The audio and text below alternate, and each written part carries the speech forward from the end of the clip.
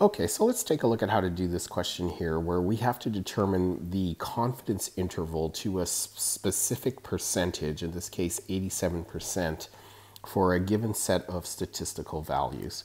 So let's just understand what we're looking at here first. So I'm just going to draw a quick sketch of the standard normal curve. So this is a symmetrical distribution. The middle of the curve has the z-score of 0, or what we can say is also the population mean. Okay, and also remember, when we are looking at this curve here, this also is where the z-score is equal to 0. So it's positive to one side and then negative to the other side.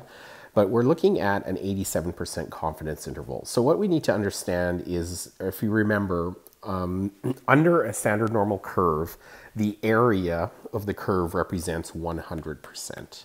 That means we can have 100% of all outcomes, which are represented by values to the left and to the right of that population mean. But if we're looking at an 87% confidence interval, we're only going to take away 87% of it. That leaves us with 13% that is effectively outside the area of what we believe those values to be true. Now, the thing is, where do we take that 13%? Do we take it off the top or do we take it off the bottom? Because the curve is symmetrical, we split that into the middle.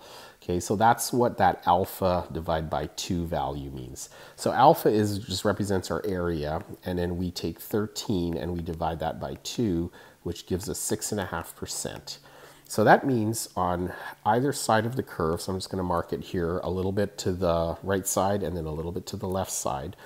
This part that I'm shading in here represents 6.5% of the error, or the part where we could not say for sure with that degree of confidence that if we had a value that showed up in either of those regions, we couldn't be sure that with 87% that would represent part of that range of numbers. Okay, so that's what that 6.75% is. So what we have to do is we have to be able to figure out at some point what is our z-score values here. So this is going to be our plus z, and this is going to be our minus z. Okay, and then that's at the 6.5% interval. Now remember, the area of the curve essentially starts at 0 here and it goes to 100% here. Okay, so this is really 6.5% from 0, but on the other side, that little chunk represents 6.5%, but that's actually going to be 100% minus that 6.5 in order to calculate that z-score. But I'll show that part a little bit later. So then we have that formula, the interval formula, which is the one that was shown in the video. So that's where we take our sample mean, which is x bar, and we are going to create an interval, a plus or minus interval around it, which represents that 87%. So the way you do that is we take our value, which in this case would be 81, and then we are going to subtract from it this product, which is the z-score of alpha divided by 2 times the standard deviation all over the square root of n. And then we have our population mean, which is our middle value. And then we're going to bracket it by taking the sample mean and adding essentially the exact same number to the other side of it. Okay, just like that. So this gives us our interval of values. So all we have to do is plug our numbers in. But the only one that we don't really know is we don't know what this z-score of alpha divided by 2 is. We know what alpha divided by 2 is 6.5%, but we don't know the z-score. So to do that, you need to go to your TI calculator and you need to use that inverse norm function, which basically takes the area that you are looking to calculate, or the probability, which is in this case 0.065, and it turns it into the equivalent z-score, which we would find on the horizontal axis on that curve. So for the 6.5%, our z-score is going to be negative 1.5141. Okay, so that's the lower band for that negative z value there. Now, because the curve is symmetrical, we can just use the same value for the upper band. But if you wanted to calculate the upper band of it, okay, we would have to take the same function, but we would use essentially 100 minus 6.5%. So 100 minus 6 is 94, and then take off the 0.5, which is 93.5%. So as a decimal, we are calculating 0.935. Okay, and that will actually give us the positive z-score, but it'll be the same number. So we don't really have to worry too much about it. All you have to remember is that we're subtracting on one side and adding on the other, and we're just using the size of that number for the z-score. But if you wanted to calculate both, those are the two values that you would have there. Okay, so 6.5% from 0 is the first part, that's the negative number.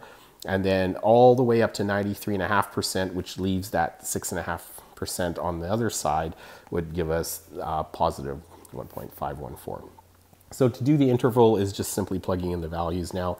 So we know we have 81 minus our z-score here, which is going to be 1.5141, times our standard deviation of 5 all over the square root of our sample size, which is 150. So we'll have to convert that into a number. Okay, we're going to do our inequality, and then our our other side is going to be the exact same calculation, except instead of subtracting, we just add their values to it. Okay, and that is going to be 150. Okay, so you just need to put that into your calculator. Now, because we're using these statistical functions, usually they're calculated to 4 decimal spots. So this would just give me 81 minus 0.6181. You just want to keep as many digits in the calculator as you can before you get the final answer. And this is going to be the exact same number on the other side. You just have to verify that. And then when you do your subtraction, we're going to get 80.3819 is the lower bound.